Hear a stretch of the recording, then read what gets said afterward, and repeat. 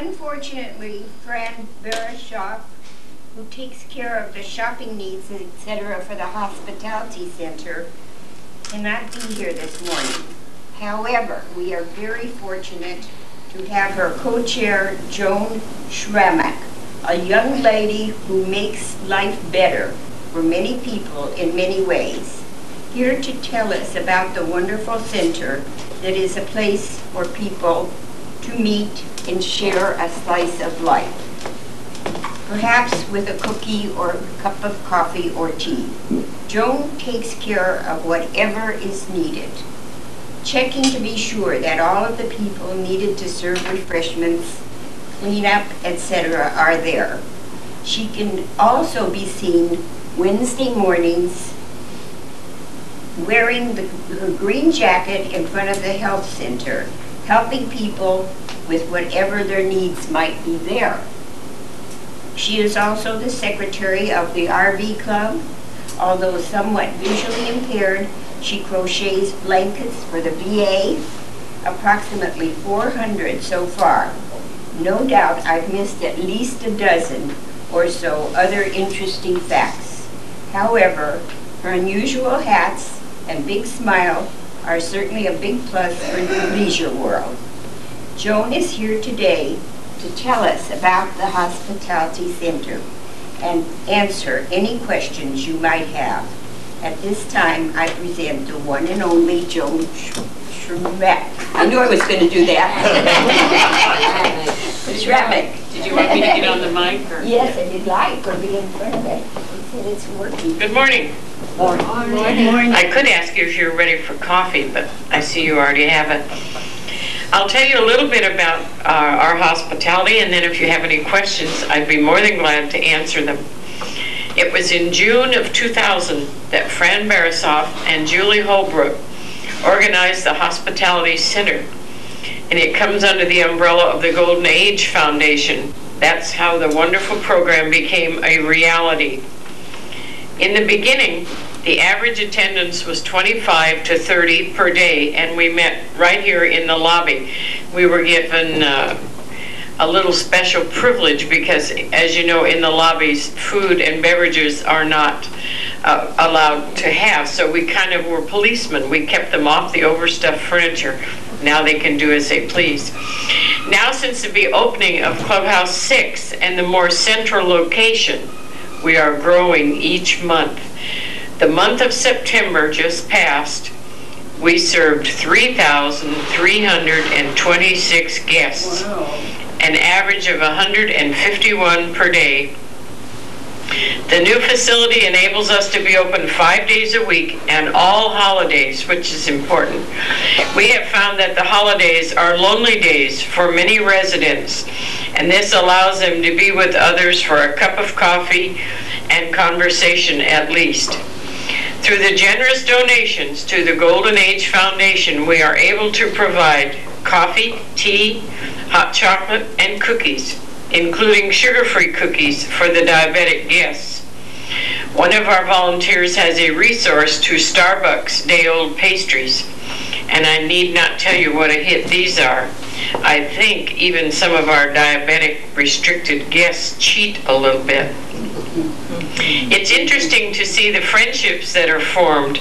Even 1 or 2 romances have blossomed through hospitality, although we don't advertise this as one of our perks. 56 volunteers come regularly and some substitutes. They currently donate time to serve all the guests from 9 a.m. to 11 a.m. each day. If you haven't already done so, please stop by and have a cup of coffee on us. And Fran is my co-chairman, and I'm sorry she's unable to be here today, but she does, as Ann said, I don't drive, and so she does all the shopping. The coffee and the cream and the condiments of that nature we do order through the Golden Rain Society, and they are delivered, the cups and so forth. But she has to get the cookies, which can amount to a lot of cookies for that many people, the napkins and those type of things. So we work as a team. I do the personnel and the people, and she does the footwork. So we work good together. If any of you have anything to ask, I would be very happy to answer it to the best of my ability. It's a lovely place, and we wish more of you. I know, as Irv asked me this morning, there was a letter in the paper regarding opening another one on this end of town. But all the buses, every bus, and they even changed the route, so they all stop right in front of Clubhouse 6. And as you can see by the growth, it has not hindered people. There may be one or two that would like it here closer, but we are accessible to everybody, and we've picked up exercise people, ping pong people, golfers, swimmers. We've picked up quite a few in that way, and we haven't lost any that I can really tell. Yes, Ann? Do you think that the hours will be extended at any time? Not right at this time. If we do, it won't be any earlier. If down the line they will happen, it will possibly be extended an hour, but I don't foresee it right now. We could use a little more room, and Tom's going to chuckle when I say this because I bring it up at every Golden Age board meeting, but I would like at least 3 more feet, Tom, just 3 feet. If they could move the table tennis over and allow us just a little more room for people that are in scooters and wheelchairs. But they get tired of me asking that, but that is my one plea. Other than that, we have currently 8 large round tables with 8 chairs around. We have a piano, and we have people that will come and play the piano. And we've even had singers occasionally will come and stand around, so that it's really an enjoyable place. So there are 2 of you who function, but you have this massive number of volunteers. Can you tell me about how you get them and organize them? Okay, I started out as a volunteer myself. Like I say, it was organized in June of 2000. I came on board in September of 2000. We try to have each day now between 6 and 7 volunteers, and each day has a team leader. And you may go in, I go in every day to kind of check on them, and someone will say, how come today they won't do this or that, but they would yesterday? And I say, each day works independently, and Ann can attest to that. She's one of my subs. You may have one day where they will let you push the coffee cart down the middle and help serve, and then another day they'd rather take the coffee pots. So, and we let them independently work because we want them to function as teams, and they become very close. They go out to dinner, and the teams become extremely close. And when someone is interested, I give them an application, I interview them, and I tell them that they will be on a temporary basis until we don't very often have openings for full-time. But I have a man working, not the same man, but every day we now have a man working, which is good too, because some men aren't there looking for a lady and they'd rather talk to a man. So it's nice to have both sexes. Does anyone else have anything? If you want to, you can badger Tom to get me that 3 feet is all I ask. Tom, will you get her? No, we can always take a table out instead. Our tables are mostly full. This, I will tell you, that's cute. On Friday, we have, different days we'll bring in different groups.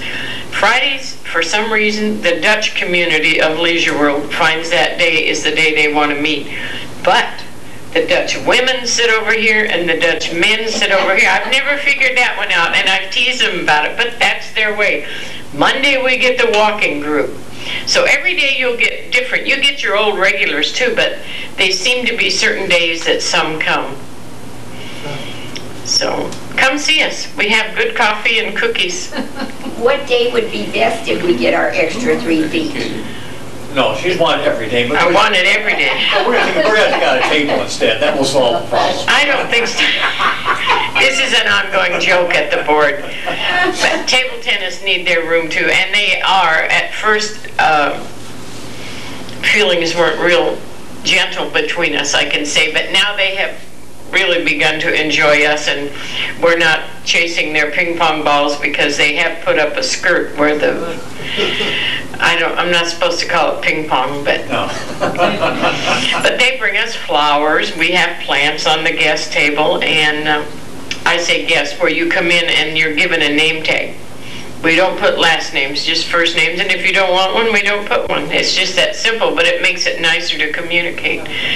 But we have one of the little ladies in there that brings us a big tub of red licorice about once every week, so we get along. Even without the 3 feet, I'll get along with them. Yes? Can you explain about your organization? The Golden Age Foundation? Well, about your organization at the Clubhouse 6. The hospitality? Yes. That's what I was just saying. We're open 5 days a week. I know, but we came in late. Okay, we're open 5 days a week from 9 a.m. to 11 a.m.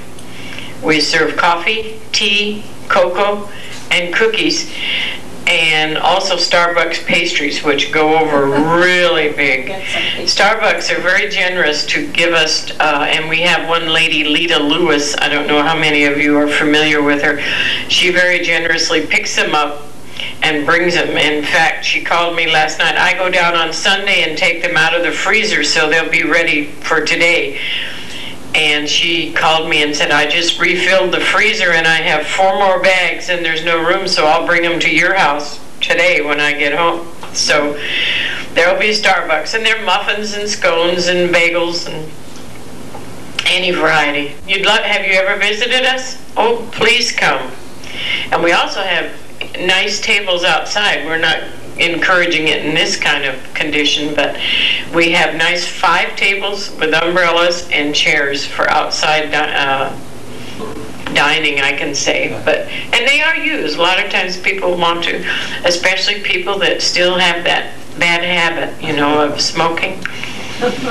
They like to sit outside. They have to sit outside. Do contributions make an appreciable supplement to the financing of your Yes, they do. And we have found that our contributions have picked up down there. We don't solicit. We don't have a can out here asking for donations, but I have a nice little basket, and it has Golden Age Foundation envelopes in it. And I think it wouldn't be talking out of turn. Just at our last board meeting last week, one gentleman was sitting there having coffee, and he said he told the treasurer of the Golden Age, he said, I didn't realize how nice it was, and he wrote out a check for $1,000. Wow. So and we always write on it hospitality. That we don't have a separate account. But we do like to get credit, letting them know that people appreciate the hospitality. So whenever you donate money down there, we write hospitality on the envelope. And they're tax deductible, correct? Right. All your donations to Golden Age are tax deductible. Is that it? Well, I thank you all for inviting me. Now I better get down there and serve some coffee. Be hospitable. Yes. Thank you. Thank you. Joan answered a lot of questions on people's minds, and it's hard to describe. That's why you have to go there and enjoy Yes. it. Thank you. Very nice. Thank you for asking me. Our Bye-bye. pleasure. Thanks for coming, Joan. Thank you.